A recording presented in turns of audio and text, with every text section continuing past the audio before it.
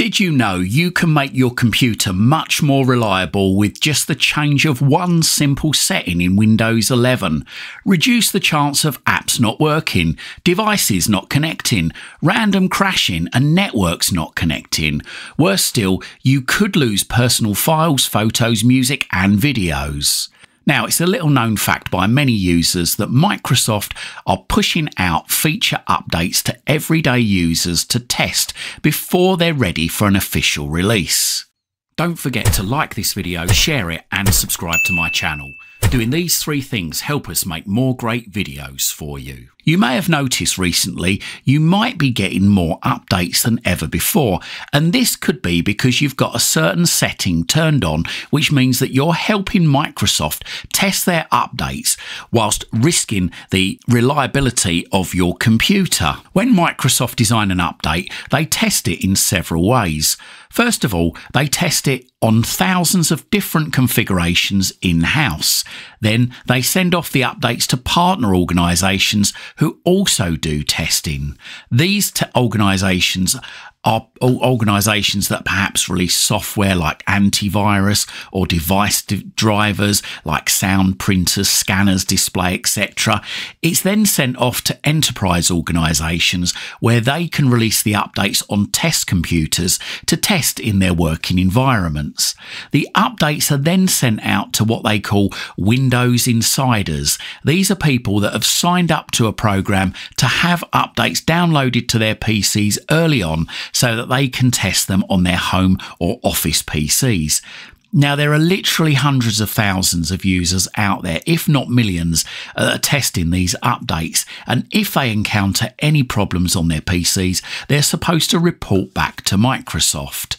Then on the third or fourth week of each month, a week or two ahead of its official release, these updates are pushed out as preview updates to many more users that have a certain setting switched on, and Microsoft have set this setting on by default on a lot of people's computers. And I've seen many reports on the internet of these preview updates causing issues on users' computers, such as stopping printers from working, stopping apps from loading, network connections being lost, devices not working, and worse still, in some cases, causing random crashes on PCs. So I would strongly advise that you turn off this particular setting that we're going to discuss in a minute to restore reliability.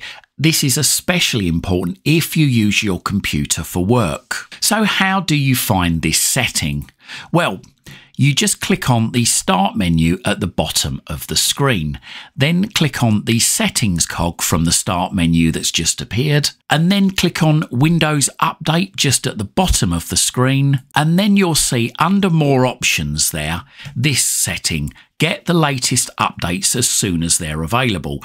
Be among the first to get the latest non-security updates, fixes and improvements as they roll out. Now, if this is turned on, like mine is, then you need to turn that off just by clicking on the little switch there. There you go, it's now turned off. You might find, like me, if you've already got a preview update downloading or installing, then unfortunately, Microsoft don't allow you to stop that, I'm afraid. So you're just going to have to let that one roll through. But turning this setting off will actually stop any further preview updates. You'll only get those updates when they're 100% ready for release. Now, don't worry about security updates. These will come through automatically when they're ready.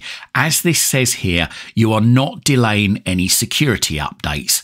Turning this off only applies to non-security updates. It only applies to new features being added, changed or removed in Windows 11. Now, this is not a new option, but it's only recently I've noticed Microsoft turning this setting on automatically without the user's knowledge. So this is why I'm making this video now. It's to make you aware and give you a chance to turn this off before it really does give you a headache. Now, let us know in the comments down below if the setting was turned on your computer. Now, I know many people are going to comment and say that, oh, ditch Microsoft. off and switch to Linux. Linux is another operating system, but for many it's not that simple, as you can't just do an upgrade to Linux and keep all of your apps and your files.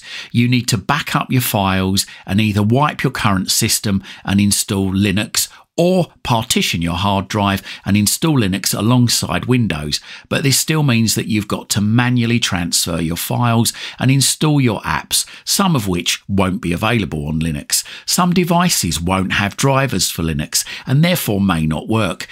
Also, it's a new system to understand, and there's every likelihood that when problems do occur, then there'll be more than likely not be any family member or friends that are around to help you, as many of us only have experience in Windows. So do think very hard if you do follow one of these comments that are no doubt going to be left in this video saying that I'll just upgrade to Linux. Well, it's not just a matter of upgrading to Linux. It is quite long-winded, and if you don't know a lot about computers, it's not that simple. The best thing to do is subscribe to this channel, follow my videos. I'm going to tell you how you can really tame the beast that is Microsoft, that you feel may be turning things on that you don't really want turned on. I'm going to tell you in a series of videos how to turn these things off that you really don't need switched on and keep your Windows at bay.